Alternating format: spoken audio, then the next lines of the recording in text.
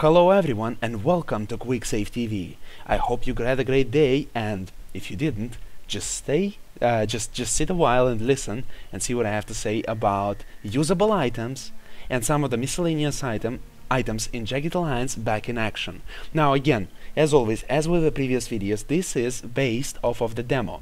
Now, it might or might not make it back into the game, into the final game, but I expect it to make into the final game. However, it might not, so if it doesn't, just don't get really frustrated. Chances are slim that it doesn't, but still I have to make it clear. Now let's go ahead and pick up all the items I was able to find in the demo, which are useful items, which are counted as additional items. Now what do we have? We have a lot of stuff here, right?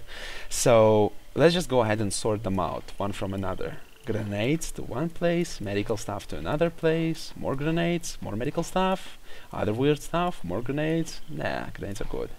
Grenades are very, very nice indeed. Locksmith kit. Okay. Now, let's just talk about different things. Where to start? Let's just go through the list. We have a lot of items in the game, in Jagged Alliance, back in action, which are used by specific specialists. Specialists in medical, explosives, mechanical and mechanical. Now, medical generally is everything that is connected with healing other mercenaries. Therefore, having a good medical specialist in your team would be very useful for you. Why? Because if you get hurt and there's no one to stop the bleeding and restore the health, suddenly your squad is half as strong as it was before.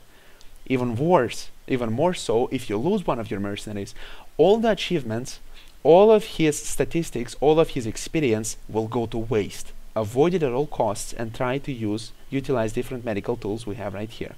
Now, explosives allow you to breach specific obstacles and allow you to make specific interesting distractions to the enemy soldiers, which will allow you to act and sometimes get into specific places without much of a bother.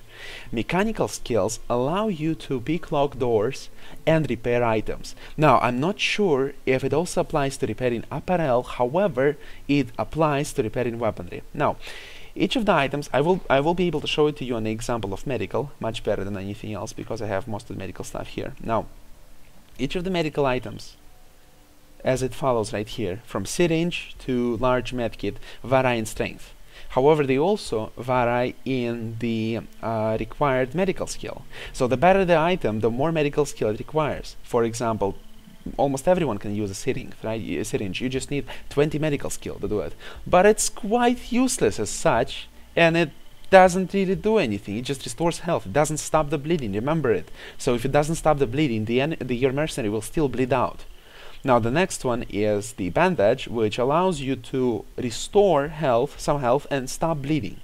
It requires 40 medical, however, so not everyone has. For example, Fidel, our good Sir Fidel, doesn't have 40 medical, he has only 30. Therefore, again, as I said, good medic is very important. Medkit requires 50, but even better, stops bleeding, even better, even more hit points are restored upon using it, and yeah, it's just really, really good. And then the large medkit, the best of them all, has the most charges and allows you to do essentially the same thing and probably even stronger. Now, as it follows, yes, the syringe again has lower weight, however, also has less charges. Now, for experienced players with Jagged Alliance 2, I'm not sure about Jagged Alliance 1, but Jagged Alliance 2, I can talk about. Unlike in Jagged Alliance 2, you will not be able to beat the game while using only one medkit. Okay, that's very simple. So basically, before you could just give to each of your mercenaries one medkit, one small medkit, and they would be able to use it no matter what, no problem. You don't really need a medic.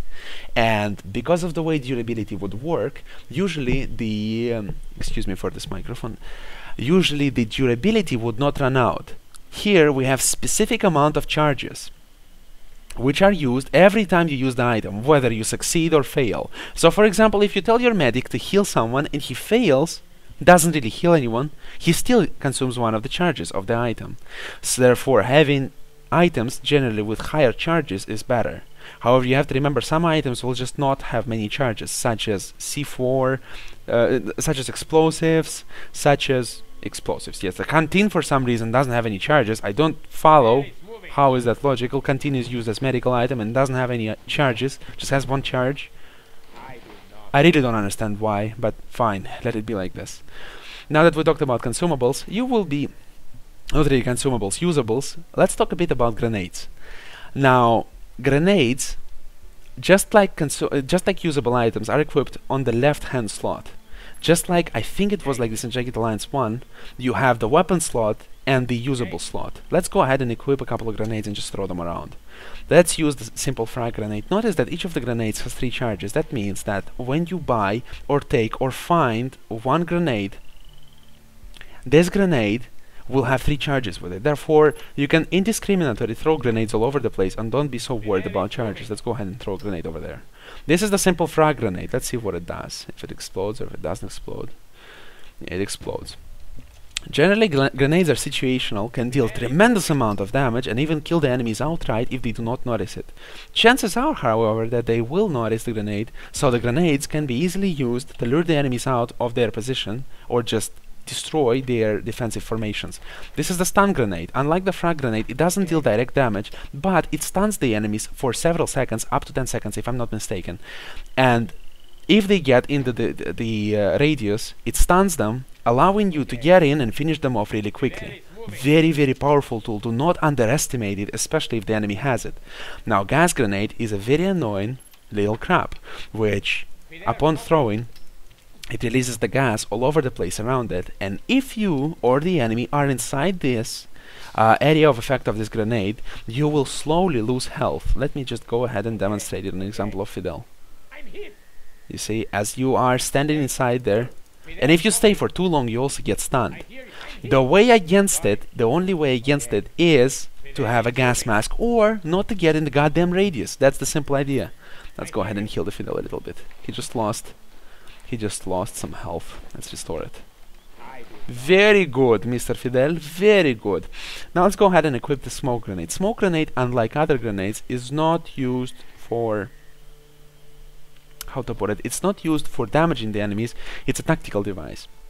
Let's imagine that right now I'm standing here, right? Right now I'm standing over there. I want to get behind this house.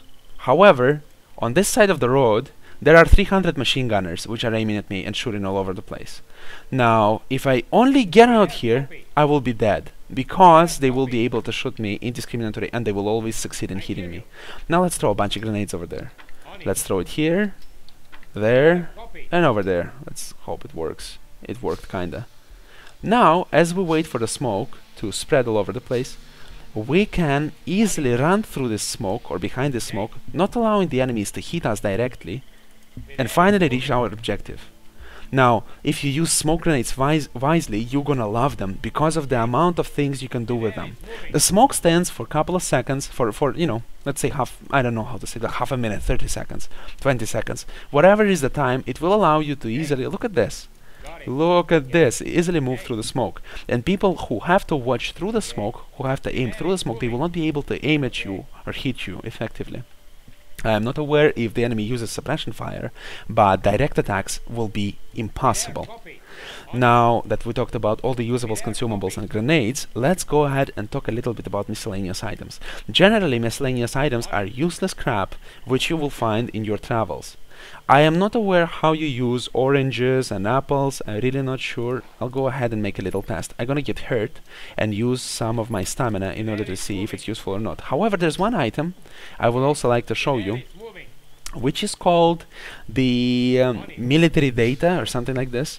So this military data says that if you find enough of those, you will be able to find out who was financing Diana in her like supporting Diana in her usurping the power in Arulco. Now this is the file, military intel. I think it's a bit of a spoiler, but it doesn't really tell anything. So if you find a lot of military intel, it will unlock probably a secret mission which you will be able to complete. Other items you see here is water, we have bananas, we have medicine, which is not really useful. Generally this is items without charges, but not be mistaken. Some of the ammunition types also look like miscellaneous items, but they're actually useful. For example, like rockets. Look at this. Rockets has, I assume rockets are used for something. Rockets have, they're also usually in the group of 1, right? And they look like miscellaneous, not really useful items, but they actually are. So be careful and wade through these things.